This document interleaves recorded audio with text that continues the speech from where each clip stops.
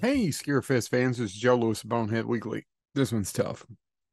It took me 3 nights to get through it, and this is a major Hollywood picture and made by a studio with a director who's made some movies I like. A couple of them not so much, but a couple of movies I like.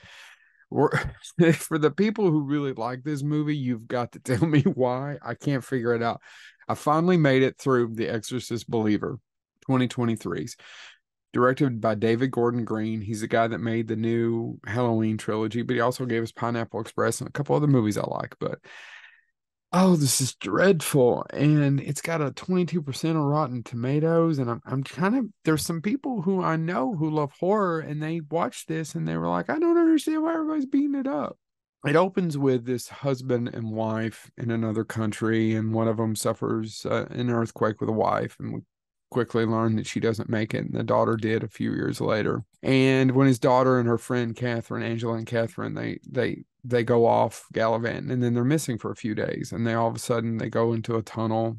Never really explains any of that. Come back, and there we are. And now they're possessed by demons, and they've got to do an exorcism. And that's pretty much the plot. Don't understand how this movie, I just don't.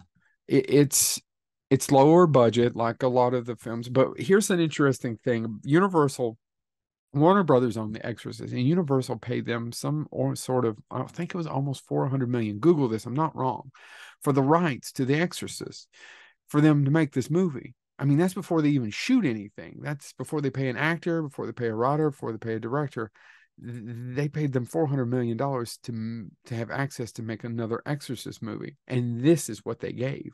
This movie has several writers. It stars Leslie Odom Jr. It's not necessarily the acting as much as it's just awful. I truthfully need you all. They brought back Ellen Burstyn, who was the mom in the first movie. I know she didn't want to do it. Look this up. She actually took she held them ransom and then made them pay a certain amount of money, where she is one of the faculty at the Actor Studio in New York. They actually had to, Universal had to give the Actor Studio money for her to do this. I don't know why on earth they made this movie.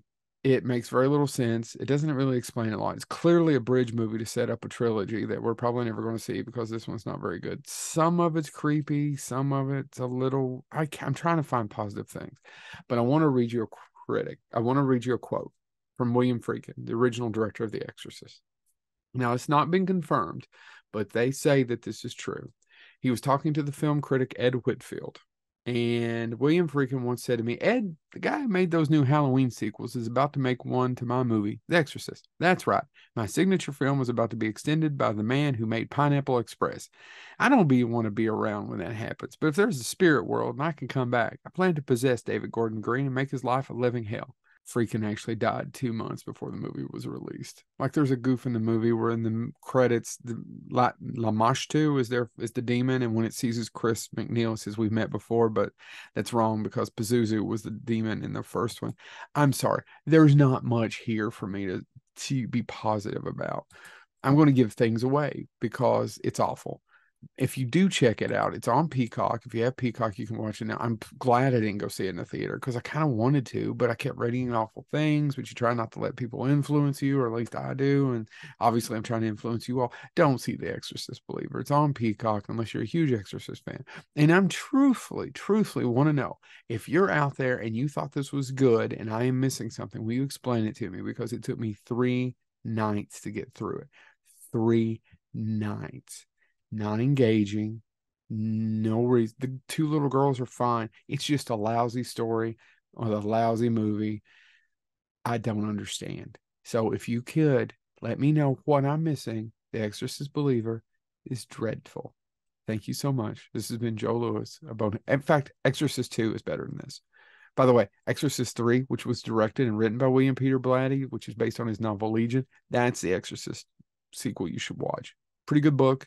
Almost exact. The movie's almost just like the book. Read the book, watch the movie. Exorcist 3, Brad Dourif.